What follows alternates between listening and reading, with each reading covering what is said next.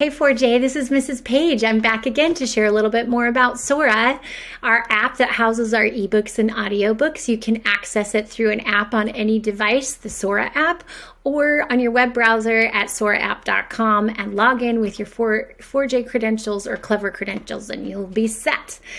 We got hundreds of new books and I wanted to make them accessible to you, and so I have organized them into some collections. Beyond on the Explore tab here, you'll see the new ebook editions, but then if you scroll down, you'll see some more collections. There's a couple that stick to the theme of this month. It's Black History Month and Valentine's Day, so Black Lives in Fact and Fiction. I'll come back and explore that with you in one moment. And down below here, Love is in the Air for a little Valentine's romance if you want. All kinds of different genres within there as well, from fantasy to realistic fiction you might enjoy. And then just keep scrolling because you'll find books organized in different collections and hopefully find something that you like.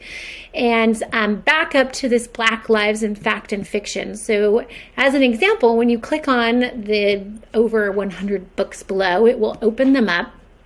And I'm seeing them all because of my access levels. Some of you might have a different look, but you can narrow down your search up here within this collection and also click on more for some other options as well. There are fabulous reads in here, highly awarded authors and titles from Jason Reynolds to The Hate You Give by Angie Thomas. Jason Reynolds writes for all levels, and this book, Ghost, is a great story, first of a series written about a group of kids who come together on a track team from really diverse backgrounds and share their stories are revealed. And the first one is about a boy who they nicknamed Ghost. That's one example. You can see as I'm scrolling down here that there's some really highly awarded authors and titles in here. Some classics, Roll of Thunder, Hear My Cry by Mildred D. Taylor.